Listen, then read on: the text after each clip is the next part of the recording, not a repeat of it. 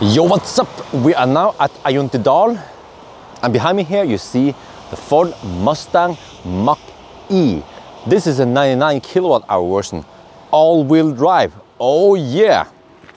And today, while we are charging it up now, we are going to do range test of it.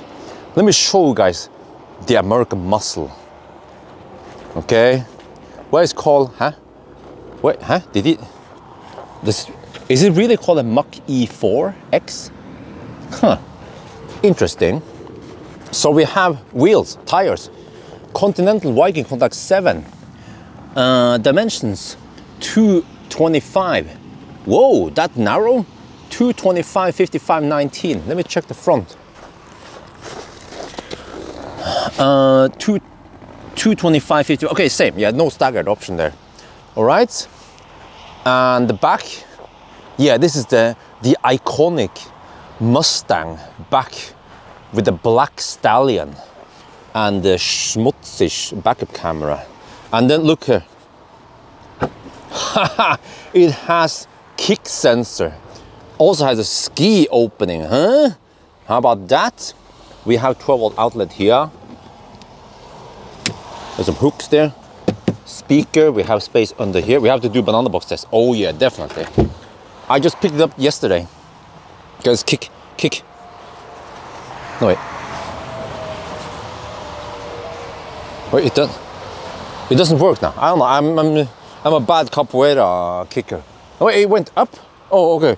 Okay, it was so silent. I didn't hear that. Oh, it was closing. I was double kicking it. Oh yeah. Oh yeah. And look here. There's no door handles. This is crazy. This is the door handle. It opens like this. Yeah, I have some crap here. And we see glass roof. Oh yeah. That's nice. Nice interior. Here in the back here you see we have USB-A and USB-C air vents here. We have actually a flat floor. I have too much crap. I'm gonna do an interior review. But the seats though seems to be typical flat American seats. There is almost no side support, even for the back passenger. And then let's see if you close this one. Boom. In the front though, there's a little handle here. You just have to open it like this. Front looks like this. We have a little Mustang logo here. You see what I'm saying? Now let me move here. Okay, let me move some stuff over. Sorry for that. We're in the middle of the video shooting here, but you see how flat the seats are? Perforated, but not ventilated. Oh, we finished charging. Wow, we finished charging. I better get going then. Close this one. Yeah, okay, and then it honks at me because the car is on and we are walking around the car. So we are at 100%. It took only 127 minutes from 84%. No, wait, 82 to 100% took 2 hours. Okay, but let's unplug and then do the range test. Is it on? There. Ooh, look at that. And then the flap here. Oh, okay. At least the charging port is on the side, which is slightly better than in the front. Let's go inside. Let me show you. Oh, okay, again, open here. Zhoosh. Okay. This is the first time you guys see me enter Das Auto. Well, I mean, it's American Auto. Seat belts. We have an instrument cluster. It says 100%. I think we have to fire up the car. Okay, we shouldn't stay here too long. Let's reset the stuff and then start driving. We are on the run now. And the first thing I notice is that this car is quiet. But remember that we are using Continental Viking Contact tires, and they are more quiet than the Nokian tires. But I have the cruise at 95 kilometers per hour on the speedo. Yeah, you see here we don't see that with the regular eye, but we have some infrared stuff going on here. I don't know what it is. And then it's minus 5 degrees Celsius outside. And the funny thing is that here we have this trip. This trip is automatically reset. Trip computer 1, I reset it manually. You see that we have reset it at the same time. But the weird thing is that this one seems to be stuck at 300 watt per kilometer. And you see, even though you have fractions here, they never use the fractions. This one seems to update faster, and this one seems to be correct, you see, but it doesn't use fraction. So I think I have to try to drive without stopping, because if I stop, then this one might reset, and I don't want that to happen. And then we have some auto steer going on here. Oh, we have a slow car. Was that Nissan Micra? Is a Nissan? Where was that? Where's that? Yes, it's a Nissan Micra, who's driving even slower than me. But we have auto steer here, and it seems to work okay. You see, wait for it, it's gonna lock, there. It locks in now. And now it steers for you. You just have to pay attention, and you have to grab the wheel about every 15 seconds, or you can just put your meat on the wheel and then it won't bug you like this. So that's good. But the first thing we're gonna do now is weigh the car. Man, this one is kaput. It says CA. CA, which means kaput. Okay, whatever. We can check the other scale at Gardermoen. Yeah, okay. Whoa, what the heck is... Huh? What happened to Mjøsen? Huh? We have snow on Mjøsen today. Or ice. What? Oh well. Not the best weather, but this is the best day, really. It's quite shitty nowadays. We had nice weather before, but today and for the following days it's going to be snowing a lot. So yeah, this is the best day we can do it on. Okay, we're gonna test the auto steer now. What happens if we don't hold the steering wheel?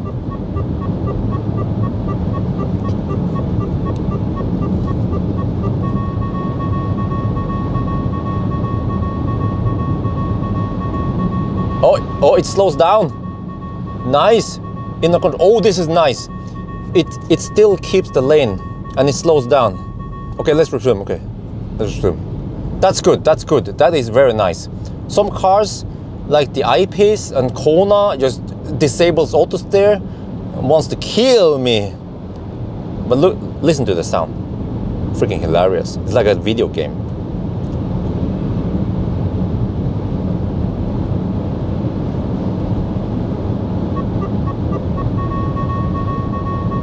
Now what shit.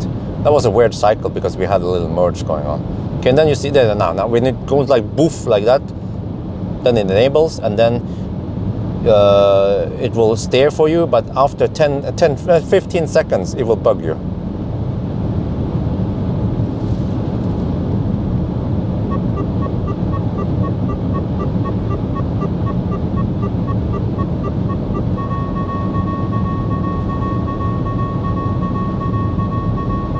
Boom!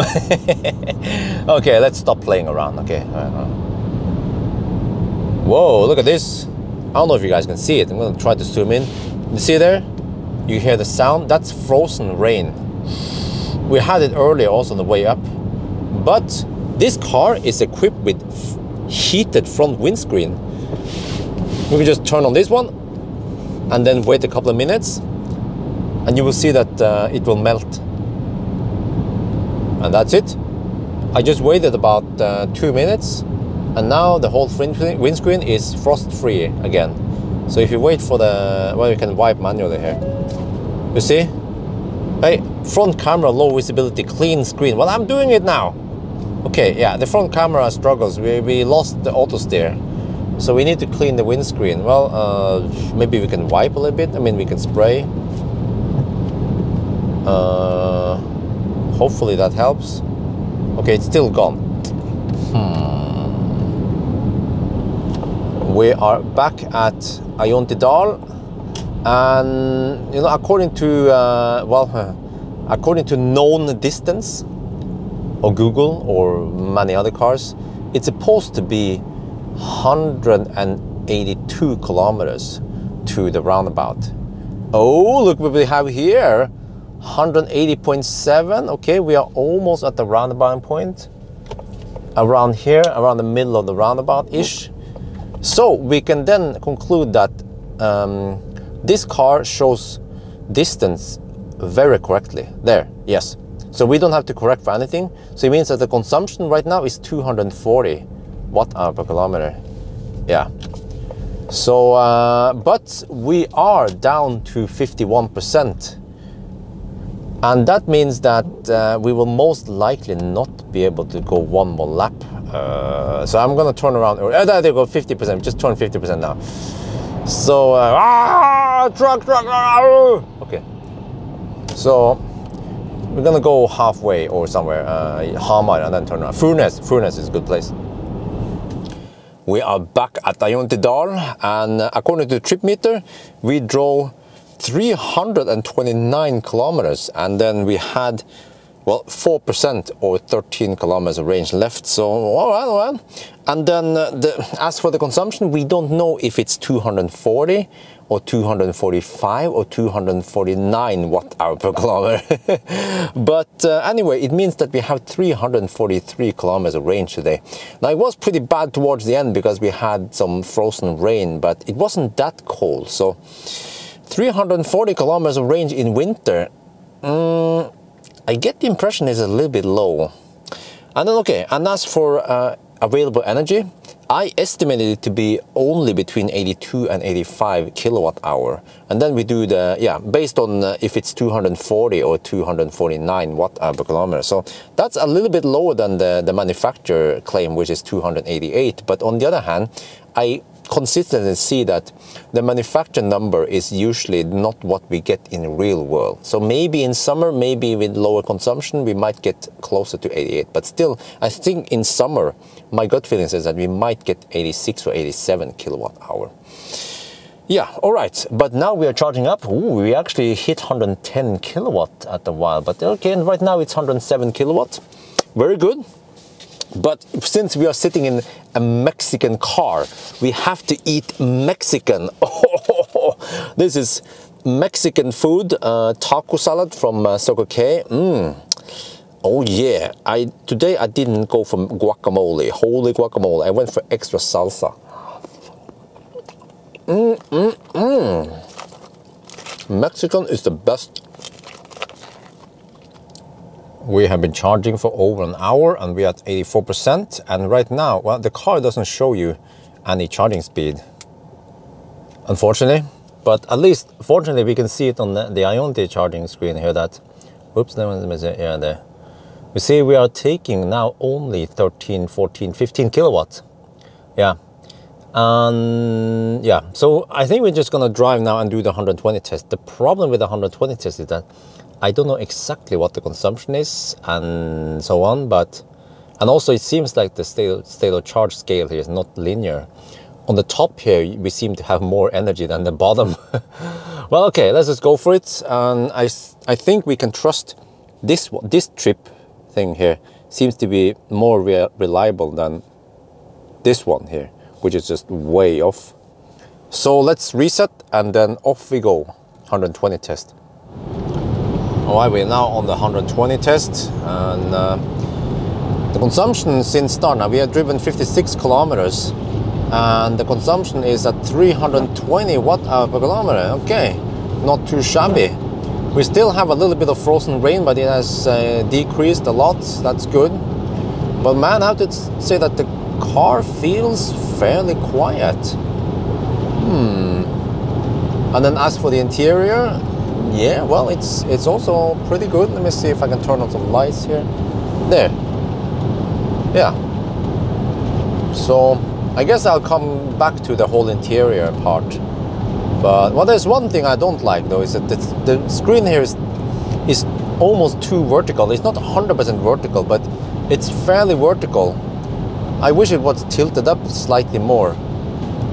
But okay, so I'm gonna drive now until I hit around 50%, slightly below 50%, then we go back to Dal. We are back at Ionity charger, so I actually didn't want to film too much because it was rain. Well, it was frozen rain most of the time. So just bear that in mind, that the driving condition today was pretty bad. We had to keep the heated front windscreen running, and there was one guy said that it pulled 70 amp, which is around 800 watts. So that means and this speed, it adds about 7 watt-hour per kilometer. So I think on a nicer day, we would average slightly lower than this. So the consumption on this run was 320 watt-hour per kilometer.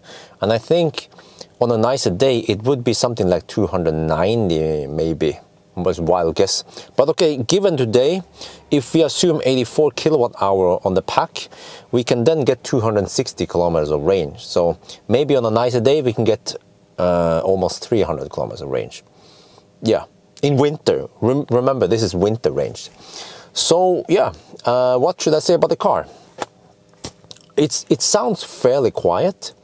The ride is not the best in my opinion. I feel like I-Pace and well, at some extent e-tron, but e-tron feels like a boat.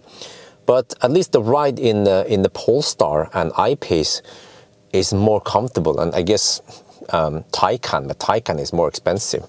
But I feel like, I'm not trying to say this, I feel like the ride here is a little bit American, almost like a Tesla.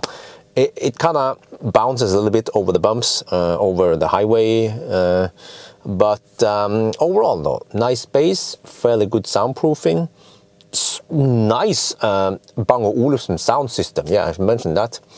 And what else? Overall, pretty good space. Also, we're gonna do lots of tests, but at least today it was the range test. And okay, in winter, I forgot to mention, this car doesn't have heat pump, so it only uses PTC heater. So in that regard, not the most efficient car in winter. In summer, it might be pretty good, but in winter, not that great. So it kind of adds in the line of semi-thirsty cars out there, or maybe 30 cars. We'll see. Yeah, but at least the charging speed is fairly impressive. But we'll come back to that in another video. So I think that's going to be it for now. I hope you guys enjoyed this video. As always, thank you for watching, and talk to you later.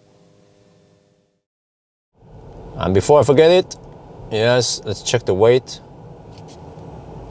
Front axle.